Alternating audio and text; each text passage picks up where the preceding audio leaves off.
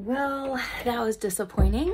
This is super niche to philosophy, but I always loved Kantian ethics back in college and everything else. You know, the whole always treat a person as an end and never as a means, totally resonate with that. And all these different things, you know, like intentions being so important, all of these things. But I never grasped, I guess I probably didn't like fully understand the difference between like relativism and realism back in college.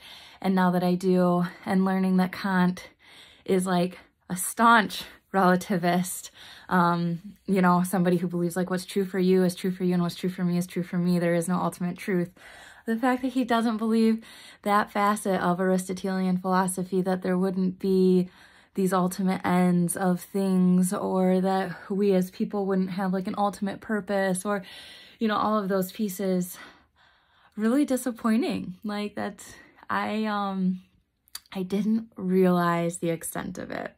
So in this chapter of After the Natural Law by Professor John Lawrence Hill, it's called From the Spiritual Soul to the Secular Self. And basically, so Descartes had just basically made the mind and the soul synonymous. And now we're moving more into Immanuel Kant. And he talked about a couple different, Ralph Waldo Emerson for a minute, about like the romanticism, right?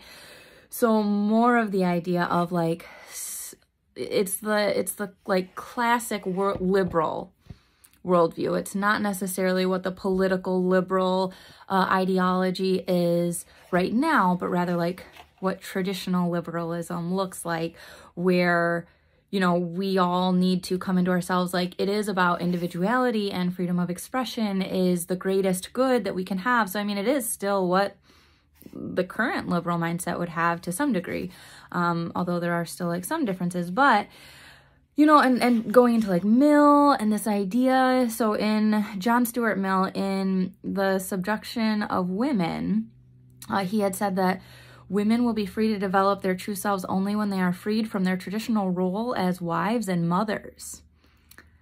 And in each respect of this, Professor Hill says, in each respect of this movement toward the dissolution of the soul and the move from the spiritual soul to the secular self, in each respect, society, custom, and tradition became the nemesis of self. So basically, instead of just saying like, oh no, we like don't have a telos, like everyone can decide for themselves what they need to be and decide what their truths are, and what they experience is true for them, and that's actually all that they can know. There are no ultimate truths, and all of these things.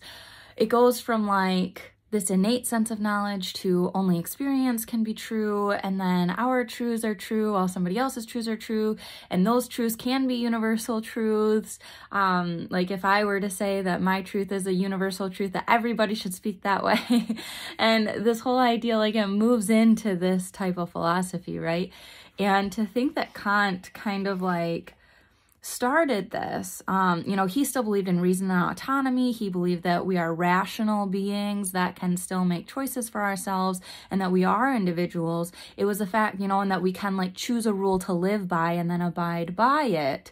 It's the fact that we can choose those rules for ourselves, and there's no rule in existence that we could ever follow that would ultimately bring us the most amount of peace or the most amount of fulfillment. There's no universality at all. Which, you know, as we've talked about several different times throughout this book, like that whole concept just falls short. You know, you can look at several different situations where it's like, okay, well, you know, you could probably still justify it to say like, well, killing somebody, you know, it's like, that's obviously bad. It's pretty universally considered wrong that ending another being's life is not good. And but this would say that, well, if it's true for me, it's true for me. So I believe that, you know, killing, you know, like the death penalty, right? So like Catholicism does not agree with the death penalty unless there are like extreme an extreme circumstance, right? Like somebody is like escaping from prison and doing a bunch of harm when he's out, and then he gets captured again and then escapes again. Like somebody who is being a menace that is continually getting put back into prison because they are like the prison cannot contain them, or they're like causing problems in the prison, you know, or stuff like that. Like there are different extreme situations where the church would say, okay, in this circumstance, you know, this is what would carry. But anyway, so that's a whole different theological conversation. But this idea that like somebody could say, well, no, if somebody, you know, if they do this, like the death penalty should be incurred. And that's true for me. Like, I believe that that would be the most good and this and that, like, you know, or suicide, you know, assisted suicide is coming around, and it's just, it's a slippery slope, right?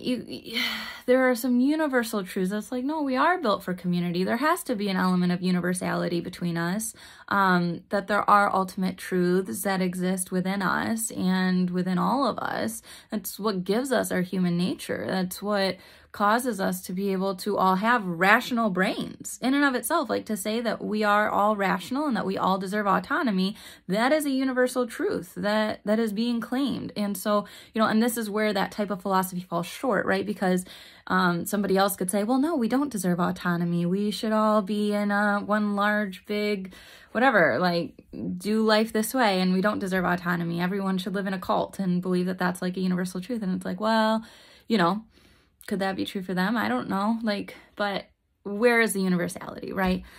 And so anyway, like, the relativism ends up falling short on a few different levels, because once you start getting into relativism, you can't just apply it to one situation and say, oh, well, this one's the exception. No, of course, murder is bad across the board, no matter what.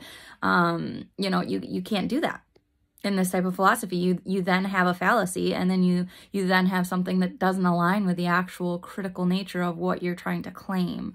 So anyway, but that was like, so when I, like I said, and right, so we basically go from like moralism to sensualism. So, you know, you have right, wrong, good, bad as universal truths as our ultimate ends. And then you have sensualists, where it's, if it feels good, it is good. If it feels bad, it is bad. And that is what determines morality, instead of any type of innate knowledge, instead of any ordained order, anything like that. Then you move into the liberal mindset of sensualism, of being sensualist, of romanticism, of, you know, yeah. We determine our own morality. There is no ultimate code of morality. It doesn't exist. It can't exist because God doesn't exist and God didn't create it. And so everything is left to the individual to create their own moral code. So that's basically what those two things say. I would be a moralist. I do believe in God. I do believe there is an order to the universe. I believe that it makes sense. I believe that it was made from reason. I do not believe that it's because God said so. You know, a bunch of different things. So, but anyway, but about Kant, like, it was just, like I said, that was disappointing to read, because I didn't know that he, like, didn't believe in the telos, and that he was a very extreme relativist. And just the whole idea to, like, never treat a person as a means, but always as an end. So, like, never use somebody basically like they are an ultimate end. Like, that in and of itself seems like a realist perspective. Like, it doesn't seem like that could be relativist if that's, you know, what he believes is like an ultimate truth. And I guess I don't know if he believed that was an ultimate truth or if it was just for himself, but, you know, I don't know.